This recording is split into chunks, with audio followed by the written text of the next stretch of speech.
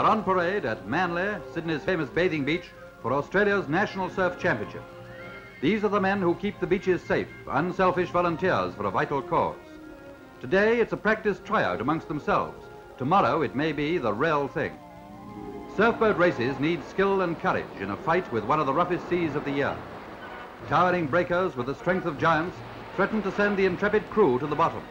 How can they survive toppling combers like these? Over and into the boiling foam.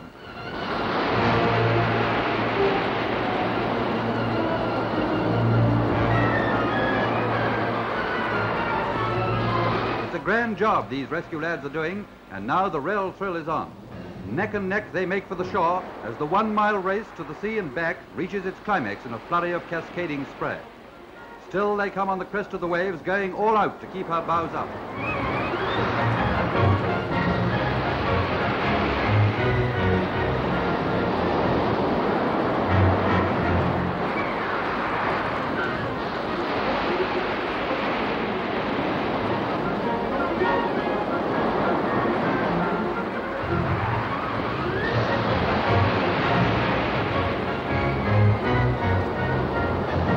There's trouble ahead as one of the crews lands in the raging sea.